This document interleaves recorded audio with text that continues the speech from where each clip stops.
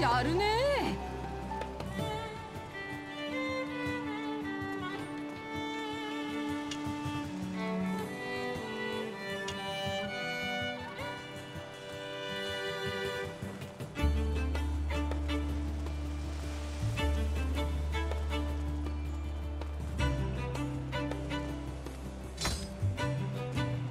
さあ行くよ。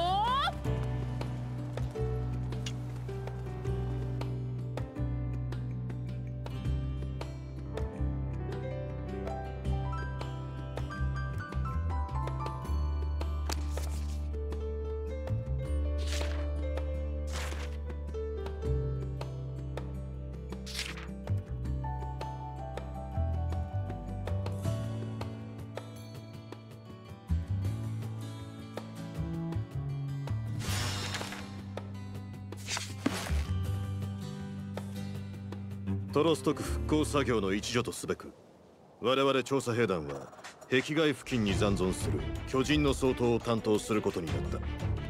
速やかに任務を完了し、我々は次の壁外調査の準備に取り掛からねばならない。皆頼んだぞ。ねえエルヴィン、この新兵の子を参加させてもいいかな。小規模な任務とはいえ、巨人との戦闘は不可避だぞ。ハンジ、それでも参加させたいのか。今回の任務は経験を積ませるのにちょうどいいと思うんだ。私がしっかり見てるからさ。私から強制はしないが、君はどうしたい？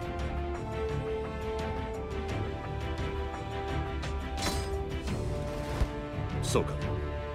では君にも参加してもらおう。今回の経験が君の成長の糧となるなら私も嬉しい。ハンジ、そいつはお前が連れてきたんだ。お前がきっちり面倒を見るんだろうな。それはもちろんだよ。君も遠慮しないで、困った時はいつでも私を呼んでよね。そんなこと言って巨人が現れたら新兵のことなんてほったらかしになるんじゃないですか。オルオ、何か言ったかい？何も新兵については全員でサポートしてくれ。以上だ。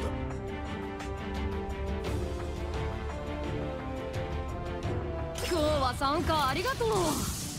初めてで緊張するだろうけど、私たちがサポートするからね。来てる。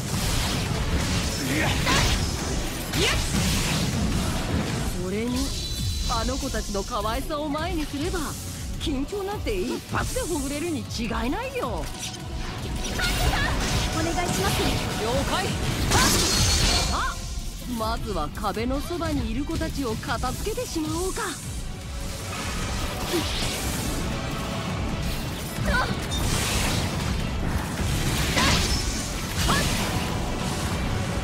あそこで戦ってるのはモブリットだな。おーい、拠点の設営は終わりそうかい？分隊長、手伝ってください。新しい拠点の効果を検証するはずが巨人が邪魔で。なれ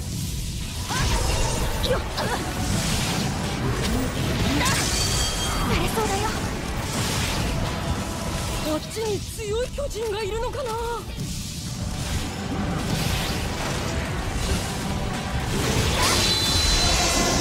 これより目標に向かう。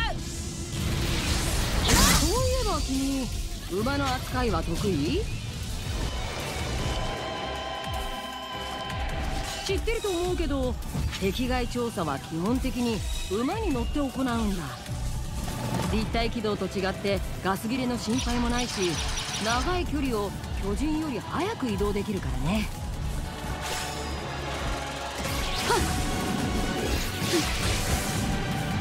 よし、討伐完了だ。やってみてる。すいません、これで検証を進められます。チームありがとう。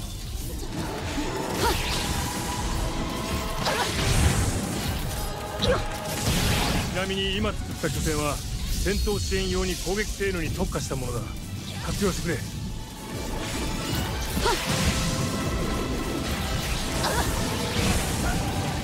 よしよし、無事に片付いたね。お願いしま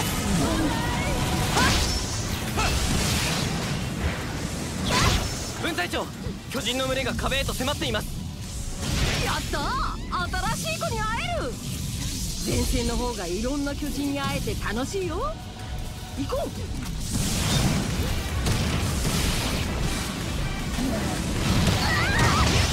あそこではナナバが戦っているね。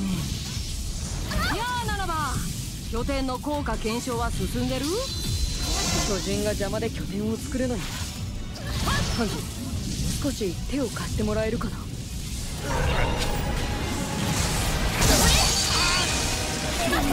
まない。よし、これで巨人の討伐は終わったね。助かったよ。これで検証に移れそうだ。了解だもありがとう。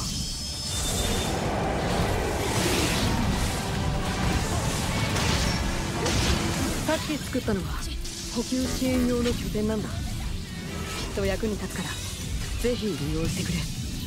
ねえ、早く前線に行くよ。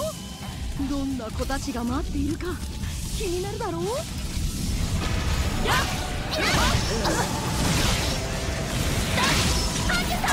巨人の群れが来たぞ。迎撃準備に移れ。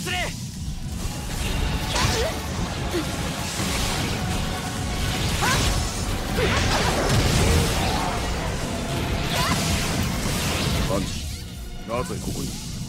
お前の担当は壁付近だろ。もう片付いちゃったんだよ。貴重な機会だし、もっと巨人と触れ合わなくっちゃ。救援要請を確認。私が向かいます。すごいじゃないか。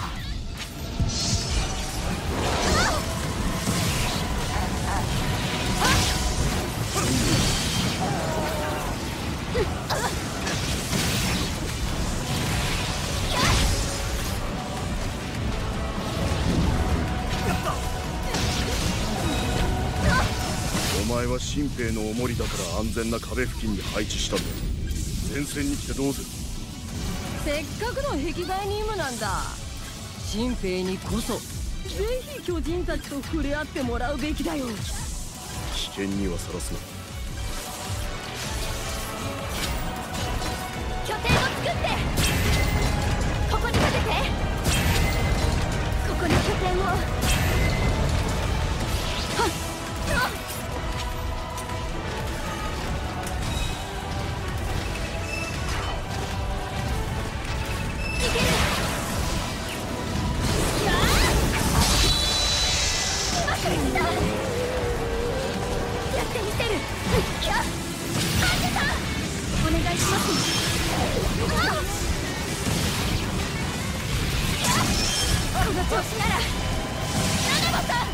よろしくお願いします。分かった。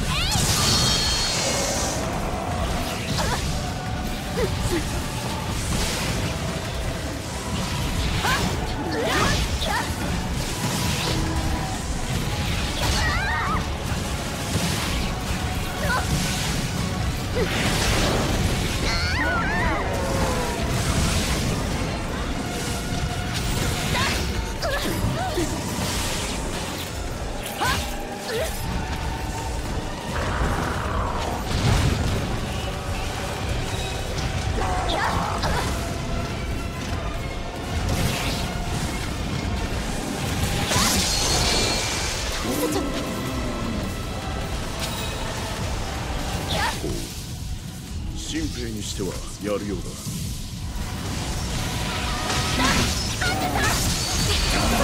分かったよ。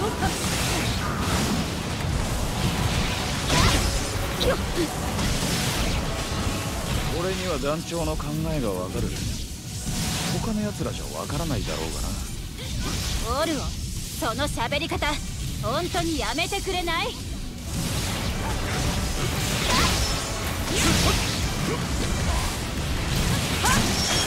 れそうだよ。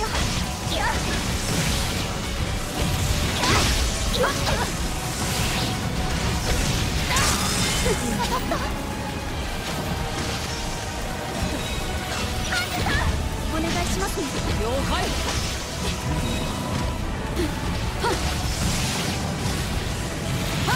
や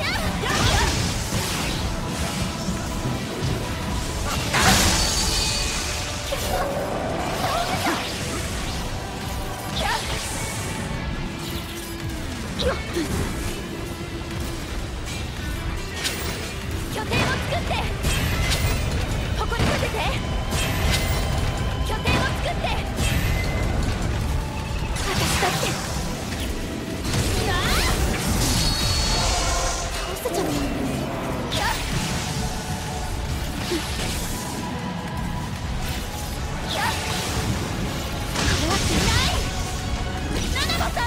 よろしくお願いします。了解だ。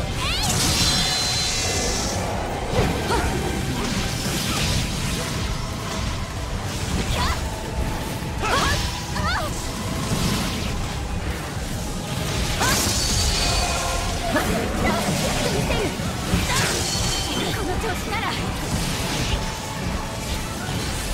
の深淵団は一刻を争うようです。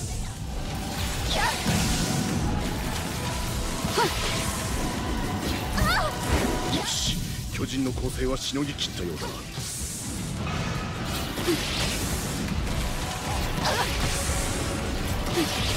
さらに演壇を確認しました。どうやら我々への増援要請のようです。そうか、ならば俺が行こう。よし、じゃあ私たちもミケについていこうか。うまくいった。分かった。あそこで巨人と戦っているのはゲルガだ。彼にも拠点を頼んでいたはずなんだ拠点を作りてえのに巨人が邪魔だな。お願いします。ああ、ハンジさん、兵貸してくださいよ。よ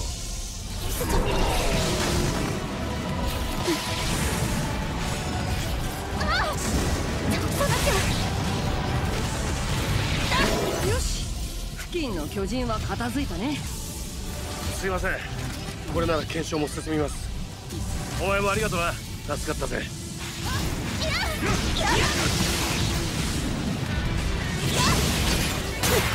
さっき作った拠点は資材確保に特化してるんだ。役立ててくれよ。ハンジ、ついてくるのは構わんが新兵を死なせるような真似はするなよ。もちろんさ、私が責任を持ってこの子をサポートするから。すみません。よっ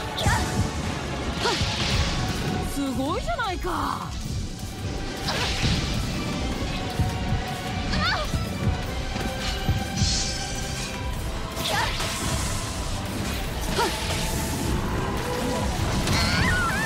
やってみせる。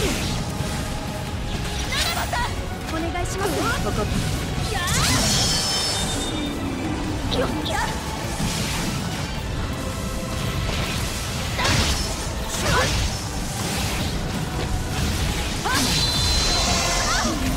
怖くないよっ。私がやらなきゃ。よろしくお願いします。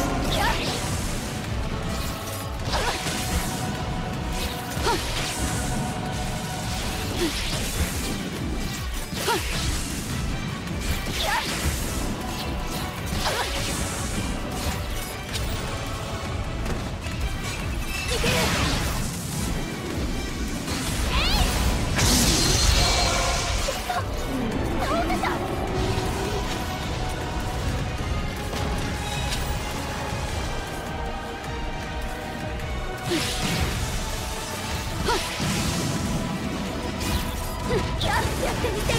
ミケさん。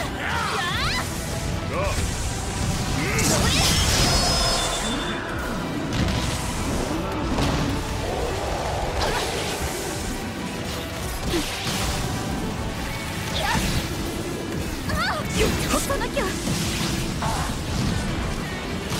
ジュさん、よろしくお願いします。了解。うまくいった。や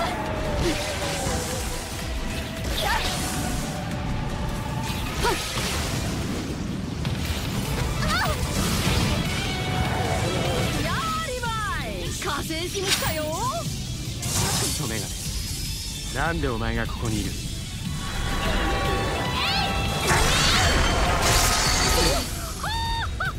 リヴァイと戦ってる巨人、なんて面白い子なんだろう。おいミケ、なんであいつを連れてきた？しかも新兵まで巻き込みやがって。ハンジが勝手にやったことだ。おい新兵、その巨人バカに付き合って突っ込んでいくんじゃねえぞ。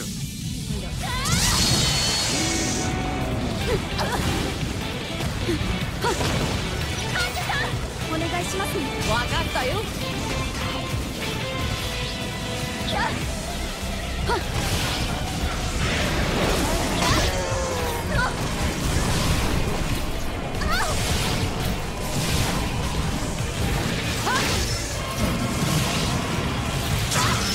やれそうだよ。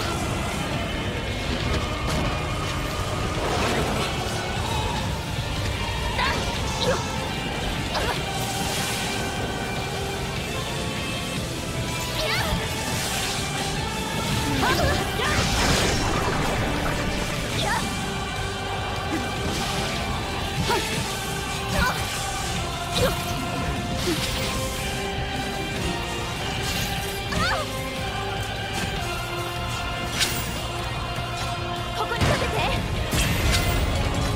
ここに拠点を。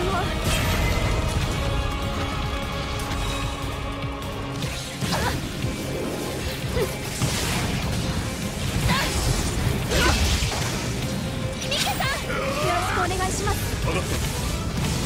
あらかた片付いたようだな。撤退するぞ。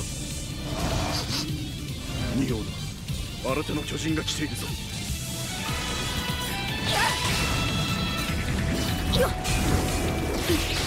面倒だな。さっさと片付ける。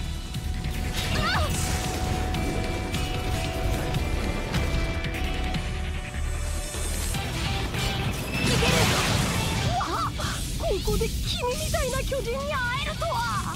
ねえリヴァイ、連れて帰っちゃダメ。ダメに決まってるだろ。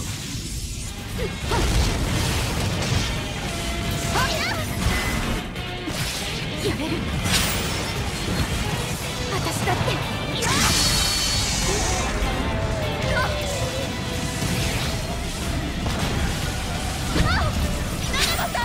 よろしくお願いします。分かった。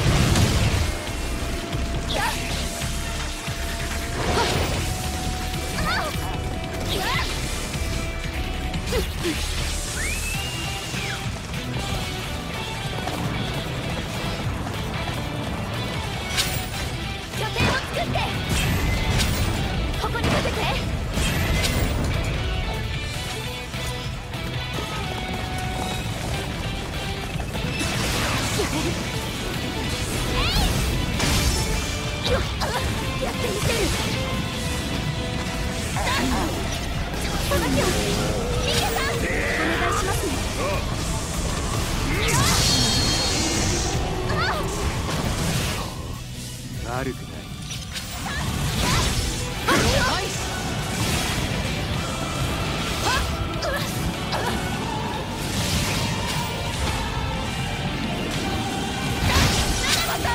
お願いします。了解だ。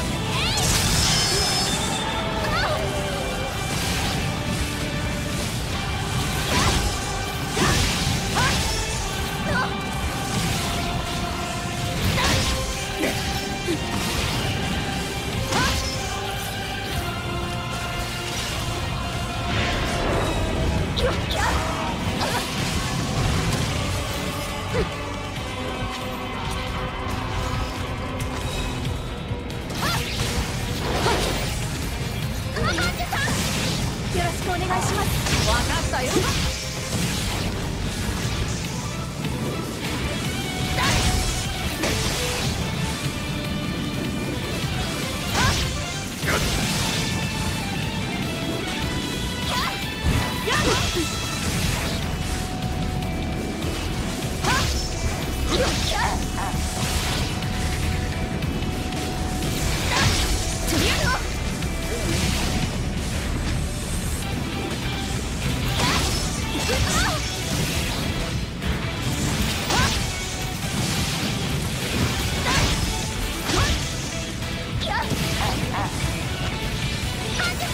お願いしますね。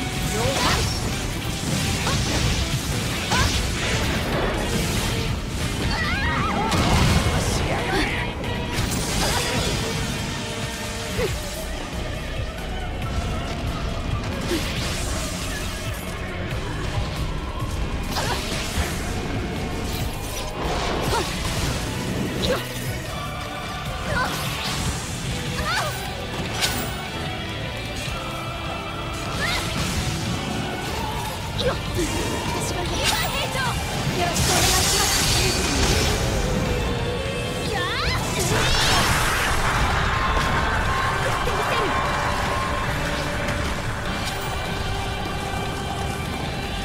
ハンジさん、お願いします。分かったよ。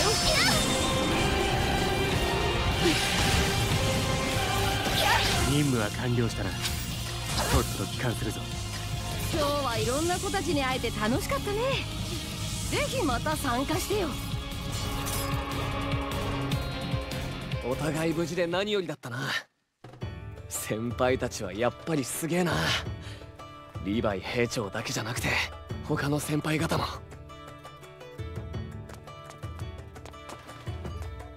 なんだ、俺の噂話か。確かに俺は優秀だからな。まあお前らが俺の域に達するためにはあと100回くらい場数を踏む必要があるだろうな。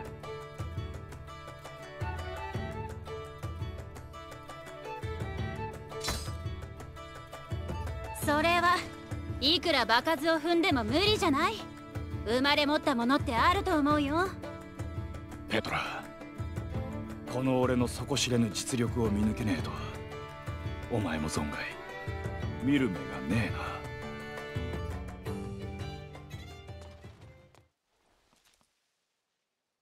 皆ご苦労だった。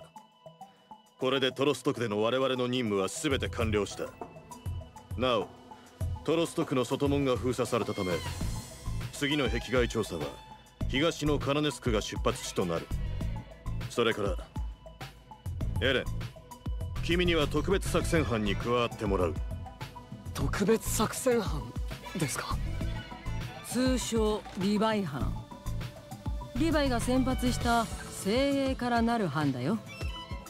今後お前は常に俺の班の監視下で動いてもらう。ペトラ・ラル、オルオ・ボザド、エルド・ジン、グンタ・シュルツ。もしお前が巨人になって暴れ出したとしても、こいつらならお前を殺せるだろうからな。大丈夫だよエレン。君が自分の力を掌握さえできれば問題ないんだからさ。そのために私も精一杯協力するつもりだしね。